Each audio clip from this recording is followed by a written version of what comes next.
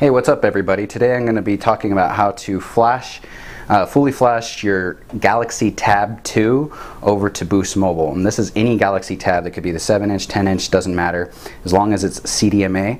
So coming from a network like Verizon or Sprint, any CDMA network can you can flash your Samsung Galaxy Tab 2 over to Boost Mobile. And that's with using a guide over at galaxytoboost.com.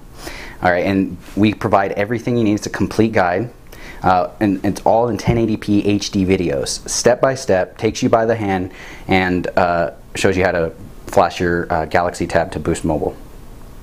I'll just prove that I'm on Boost Mobile really quick. And this is a Galaxy S3, I know, but we also support all the Samsung Galaxy devices.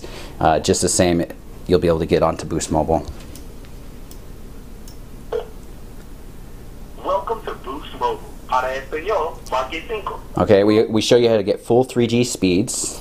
Okay, not the basic 3G, but full 3G speeds, which other guides don't really show you how to do that. But you can see right here, EVDO Rev A, so full 3G speeds.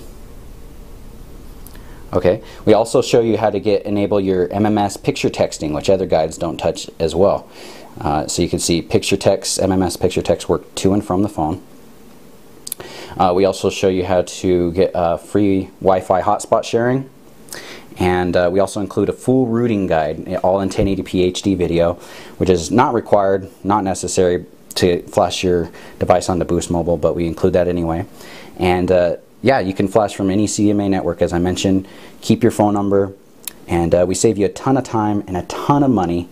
And you don't send your device into us or anything like that. We show you how to do it, but we make it extremely super easy to flash your device to Boost Mobile. So come on over to galaxytoboost.com and check us out.